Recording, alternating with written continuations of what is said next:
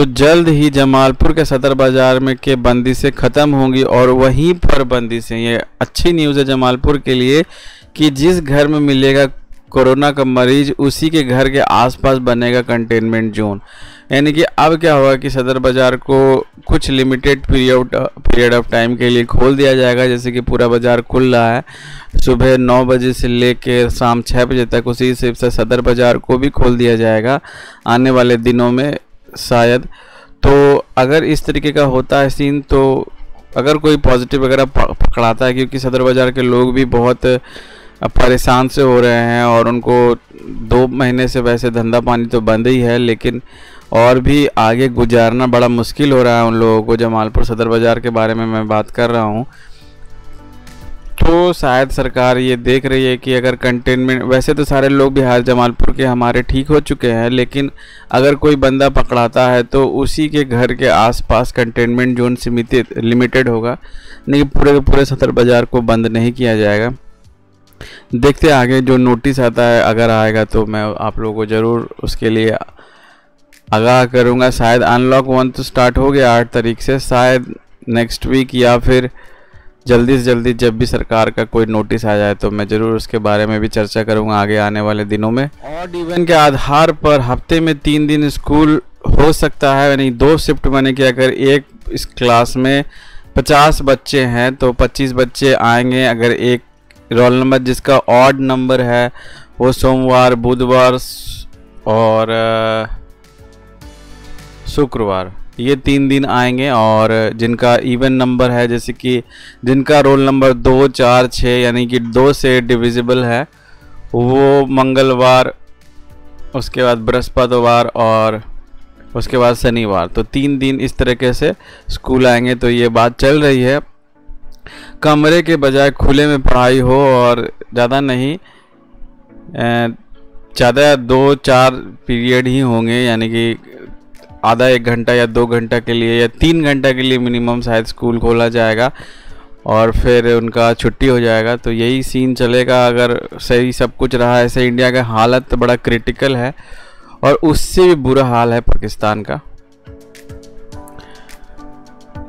और अभी आगे आने वाले दिनों में शादी विवाह का मौसम है, लेकिन इंडिया का हालत देखते हुए बहुत कठिन लग रहा है कि शादी विवाह इतना होगा। लेकिन इंडियन तो भैया इंडियन है, शादी विवाह और त्यौहार वगैरह मनाने के लिए बहुत ज़्यादा जाने जाते हैं, तो उनको तो मनाना ही मनाना है। तो इस हिसाब से ज्वेलर्स जो है वो अपने तरफ से बहुत कस्टमर्स को लुभाने के लिए बहुत सारे स्कीम्स प्रोवाइड कर रहे हैं।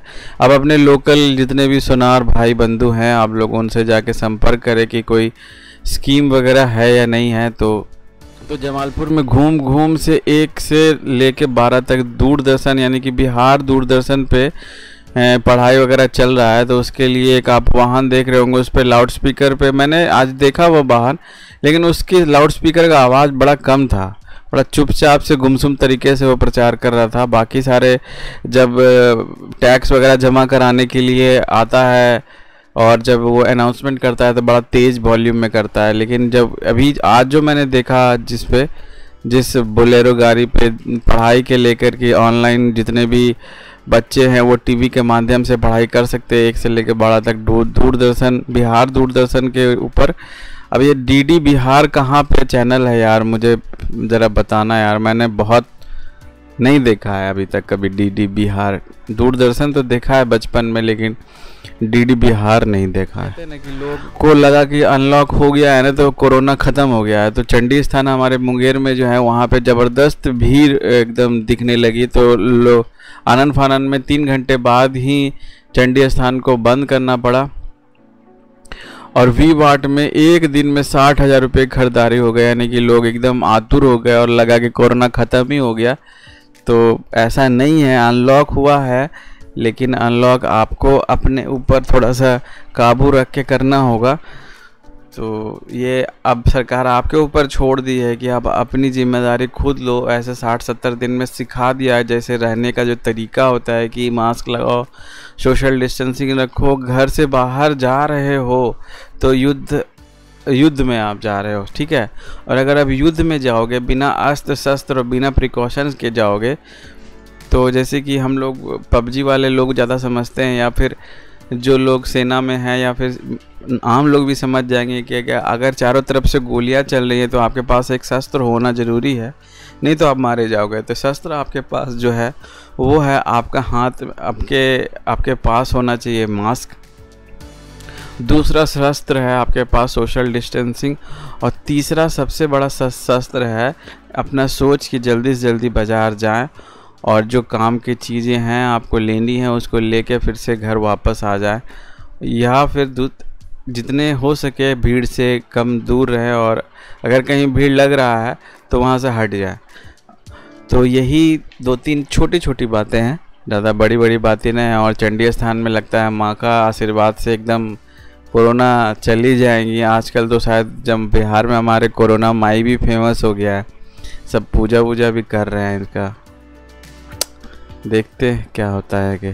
तो जितने भी प्रवासी हैं, बहुत सारे ऐसे बेवकूफ़ प्रवासी भी हैं जो कि छुप छुपा के अपने घर आना चाहते हैं, और उनके घर वाले भी उनको कैसे वेलकम कर रहे हैं ये नहीं पता। तो उस मामले में डीएम राजेश मीना ने कहा है कि घर घर जाके जो स्वास्थ्यकर्मी हैं वो उनका टेस्ट करें, जिनको खबर तो हो ही जाता है कि हाँ भैया इसके घर में यहाँ पे बाहर से लोग आए हैं, तो जैसे ही मिलेगा तो शायद वहाँ पे जाके उनको चेकअप वगैरह कराएंगे। तो ये अच्छी बात है कि हमारे डीएम एक अच्छा काम के ऊपर ध्यान दे रहे हैं। और मुंगेर का गर्मी थोड़ा सा बढ़ता ही जा रहा, अभी 38 डिग्री पे पहुंच गया है। अगले 4 दिन तक और राहत नहीं, यानी कि शायद शुक्रवार शनिवार तक इतना ही टेम्परेचर रहेगा। शायद शनिवार को हल्की बारिश होने का आसार है। तो गर्मी का हाल बेई का हाल है। वैसे कूलर वूलर मिल रहा है, पंखा वंखा मिल रहा है, लेकिन जो सबसे ऊपर वाले महले पे रहते हैं उनका तो बड़ा बेहाल वाला होगा कहानी। तो बिहार का जो कोरोना अपडेट है वो ये है कि 5583 लोग पॉजिटिव हो गए हैं,